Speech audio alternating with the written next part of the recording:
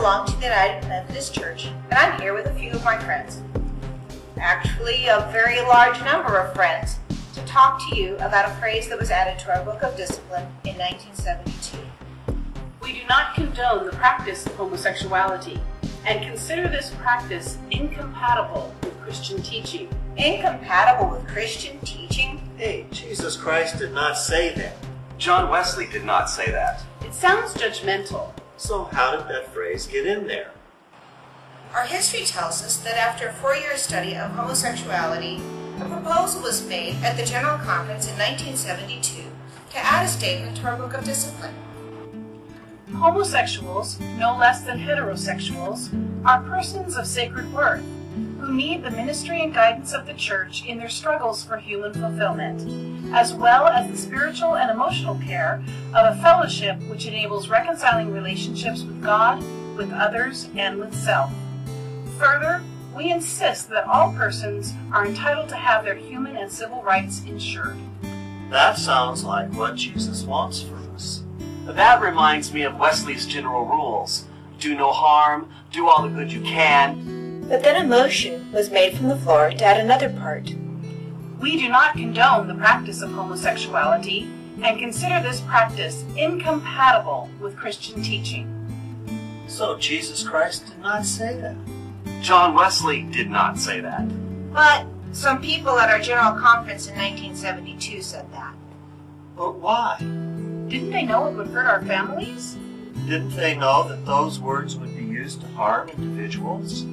The Book of Discipline isn't permanent, though. How can United Methodists make a better decision? Our Wesleyan tradition of considering Scripture, tradition, reason, and experience can help.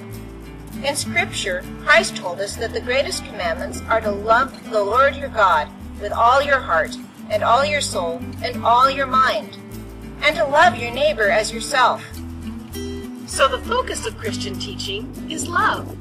We have lots of friends who love God with all their heart and who love and serve their neighbors.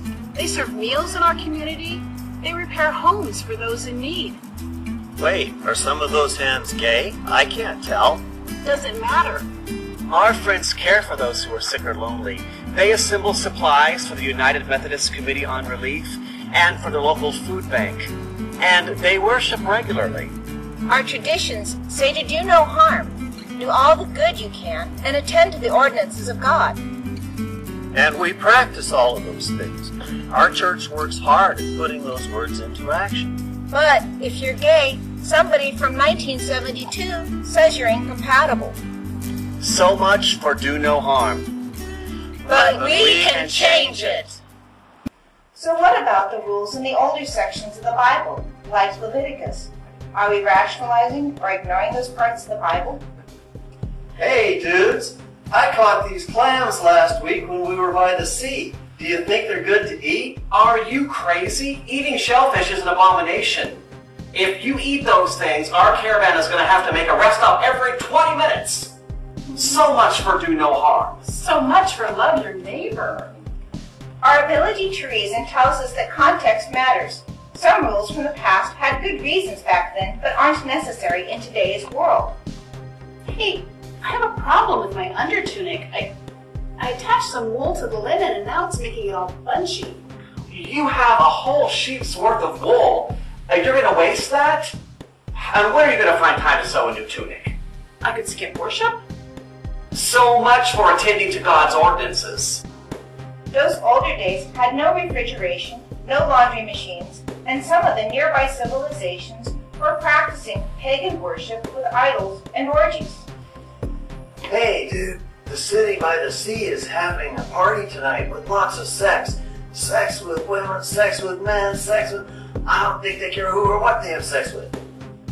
So much for do all the good you can. Oh no! Sexuality is God's good gift to all persons. Sex is supposed to be special.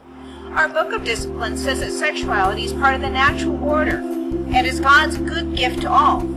Sex must not be used to hurt people. Treating sex like it isn't a gift from God through indiscriminate sex that pays no attention to our bodies or our genders is hurtful. No wonder the Bible said don't do these things. Our ability to reason also tells us that sexual orientation doesn't make any difference in how we worship or how we serve God.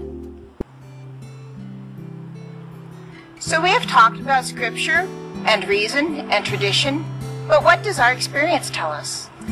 My experience tells me that we must stand together against rape, sexual trafficking, sexual abuse, sex that exploits men, women, or children, sex that is used to hurt others, including ourselves. But none of these ways that sex is used to hurt people is tied to sexual orientation. None of them.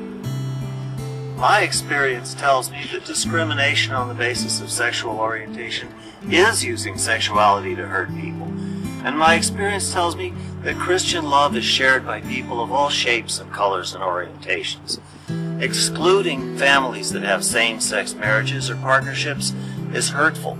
It needs to stop. My experience tells me that we should love one another, for love comes from God. Everyone who loves has been born of God and knows God, and there is no fear in love. The fruit of the Spirit is love, joy, peace, forbearance, kindness, goodness, faithfulness, gentleness, and self-control. Against such things there is no law.